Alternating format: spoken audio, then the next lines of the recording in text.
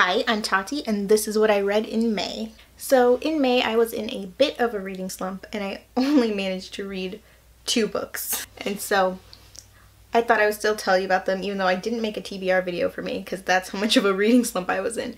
But I did read 2 books, so here's what I thought of them. First up was a reread or re-listen of Emma by Jane Austen, because I did listen to it as an audiobook. It was the Austen Anonymous read-along read, and I did enjoy it, as I enjoy it every time I reread it. Though it isn't one of my favorites, I left it at its 3 out of 5 star read. And then I read Noteworthy by Riley Redgate. This one is about Jordan's son, who is a girl who disguises herself as a boy in order to join an all-male a cappella group. I ended up liking this one a lot more than I thought I was going to when I first started reading it. There was just a lot more to it than I thought there would be. I really enjoyed the friendship and romance elements of it, and I had a lot of fun reading it. I ended up giving this one 3 out of 5 stars as well.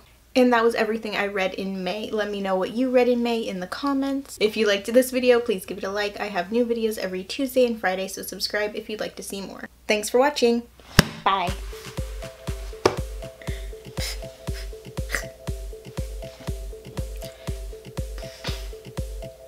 I gotta go.